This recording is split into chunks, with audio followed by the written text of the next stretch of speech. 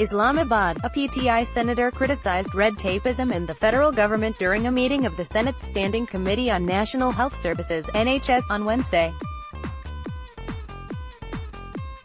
Senator Dr Mehr Taj Roghani said it was unfortunate that bureaucrats deliberately delay files and start their postmortem, due to which not only are projects delayed but all the concerned stakeholders suffer. During its meeting at Parliament House, the committee expressed displeasure with the submission of a Ministry of NHS report that was delayed by almost a month.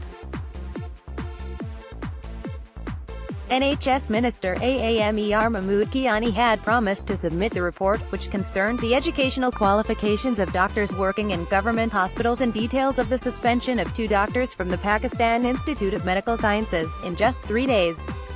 Senator Roghani said that in her last tenure in Khyber Pakhtunkhwa, she had asked PTI Chairman Imran Khan to fast-track files.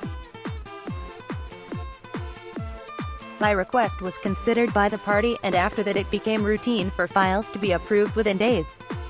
Currently, there is a perfect system in the province of KP due to which all the projects are expedited, she said. PMLN Senator Ayesha Raza Farouk asked why, if red-tapism had ended in KP, it had not ended in the federal government. Now the PTI is in power for the last 5 months at the federal level, but that system could not be introduced here, she said. 2 doctors from PIMS were suspended in September 2018 over allegations that they had hired a fake doctor while they were both absent at night duty. The meeting also saw one senator walk out after the committee chair, Senator Mian Adq Sheikh from the Mutahida Qawmi movement, asked PIMS Executive Director Dr Raja Amjad Mahmood why he was at the meeting. He told Dr Amjad that according to his information, he had not been invited by the committee. I have given an observation that officers should not attend meetings unnecessarily because work suffers due to that practice. It is not acceptable that 4 secretaries would attend the meeting of the Standing Committee along with the minister. You should not have come here uninvited, he added.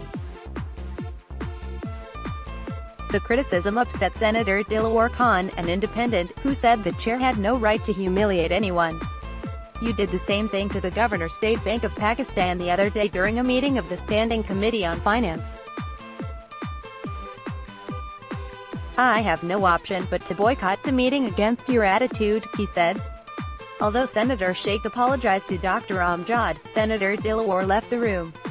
He was later persuaded to return by Senators Liaquat Khan Tariqi and Dr Ashok Kumar.